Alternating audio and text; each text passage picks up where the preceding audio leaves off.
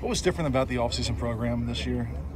And really, the only difference was Coach Wiley and them, they put some more valuable information in front of us. And us as players, we did a great job of taking that information, soaking it all in, and just buying in, to be honest. That's why you see the differences you've seen in people's bodies. I know there was stuff floating around on social media about a couple people and their body type, their body shape from the beginning of winter to the end of winter. So, yeah, it was just a lot of buy-in, to be honest. What kind of information? Like, what does that mean? Information like as far as what to put in your body, when to put it in there, how frequent to put what in your body. So it really was just a lot of. Mainly, it had to do with rest and recovery and what you put in your body. The weights is going to be the same wherever you go around the country for the most part. Depending on what coaching staff you're with. Some stuff they do differently in the weight room, but for the most part it's about the same. It's just all about the buy-in. And I had an old coach always used to say, everybody does the same thing for about 2 hours. It's just what you do with the other 22. And I think that's what we got better as a team. What was the big takeaway for you in terms of the rest of the 22 hours of the day? So mine was a little different. Obviously, I prided myself in putting on weight. I've heard here and there that I'm too small or I'm maybe too weak. So I took that personally, and I still am. And us as players and, Coach Wiley and them, they're taking that personally as well. But we're taking it personally, as a positive thing. So as the day went on, obviously we worked out in the afternoon. So my day was really split up into 2 days.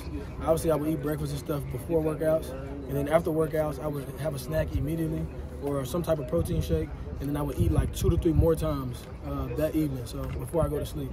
And that's just how I, continue to put on weight the right way. So, and it worked. I mean, I put on around 9 pounds of muscle over 8 weeks, so and we're still going. What does Isaiah Rakes look like so far in practice? Isaiah Rakes looks wonderful. He's definitely a leader, I would say, for sure. Definitely coming from a different team at Texas A&M.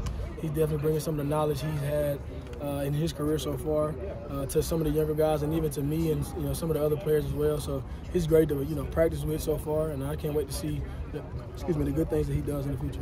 What's it about Coach Henne and his approach? Man, I love Coach Henne, man. He's awesome. We could talk about his approach all day, but for me, it's his story that intrigues me a lot. I'm sure y'all were there when they did the introduction. His story is amazing, and to see how he coaches, it makes sense.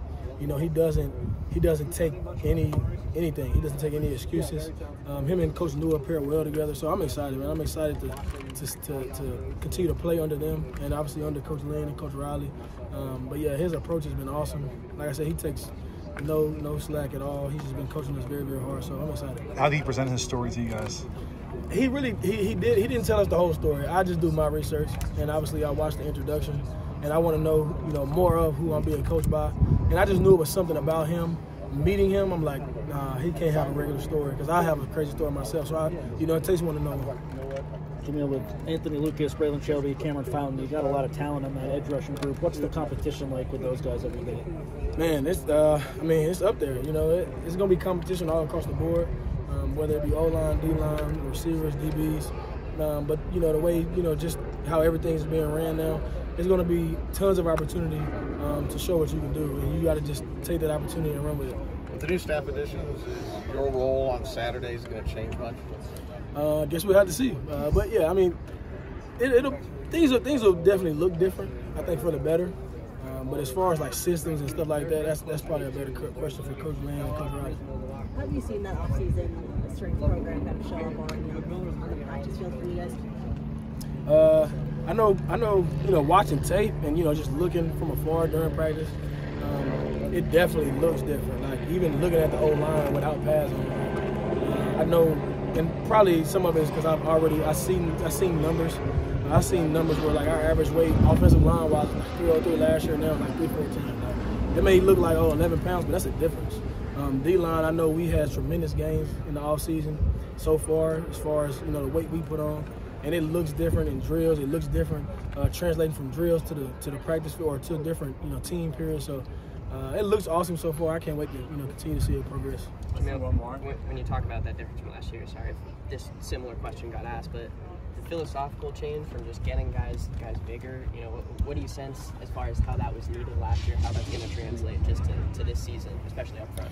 Yeah, it most definitely was needed last year. It was definitely warranted, and we felt that coming out of last season. Although we did have a great win against Louisville, I feel like we definitely dominated in some areas on the offensive line, on the defensive line in the Louisville game, you know, the bowl game. But it was still that elephant in the room, so to speak.